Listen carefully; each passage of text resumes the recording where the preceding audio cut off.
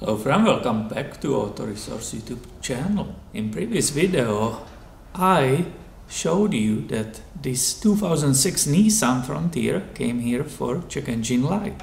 We discovered together that the code was P1754, which is input clutch solenoid valve function, and we discussed in that video all possible causes triggering that situation and that code. Let's go together right now, try to diagnose and find which one of these causes could be present on this vehicle.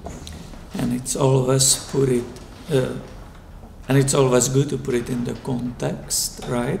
This is older vehicle, 2006, but it has 178,000 miles. Just to give you idea and put you in the ballpark. So what we said, it could be faulty input clutch solenoid, right? But it's hard to get to it. Faulty harness or connector inside of the transmission, that's hard to check. Poor electrical connector inside of the transmission, hard to check. But it could be contaminated automatic transmission fluid with the coolant, right, due to the failing radiator, or it could be low transmission fluid level. So let's go and see what we can find.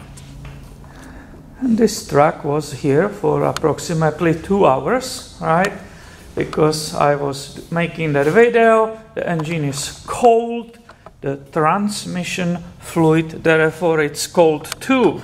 Now, you know where the dipstick, right? This tranny fortunately still has a dipstick, and that's located down there. You can see it, I will touch it right here. That's the top. So that's possible to check, right? Very easy. But if you want to get correct measure, you better have it nice and hot. So I will have to go on the test drive. When it's hot, I don't want to be opening and checking the radiator, but I said it's cold, so this is basically perfect chance to check the radiator and the fluid, the coolant which is inside, for possible contamination. So carefully, I can feel it, it's totally cold, so I can open this lid. Now let's see if there is any possible contamination. Whoa! Are you kidding me? That was, I will say, way too easy. Look at this. I apologize. Look at this milkshake. Look at this mess. This is absolutely crazy. Let me show you inside of that radiator, or on the top. Yeah, let me try to show you detail of that radiator entry right here. Look at it. The same thing, right? It's just the milkshake. It looks like mix of the coolant and possibly the automatic transmission fluid. And that will mean that the very first check we made on this vehicle, right, will confirm that this is the bad radiator and these internal parts where the automatic transmission fluid is inside, right, being cooled off, and the engine coolant, they are broken and these two fluids are mixing together.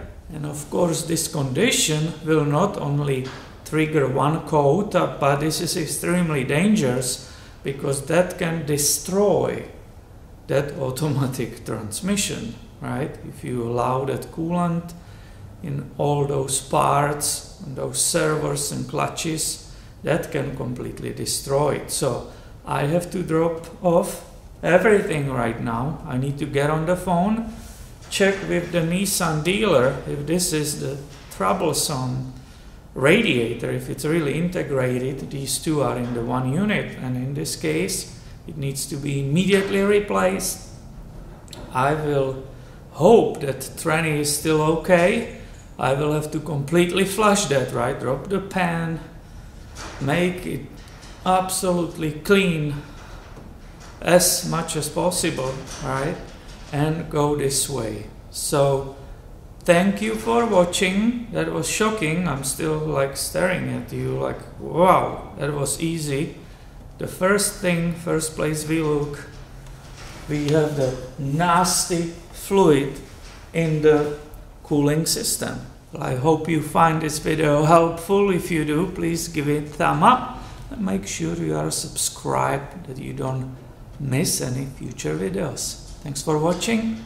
Have a great day.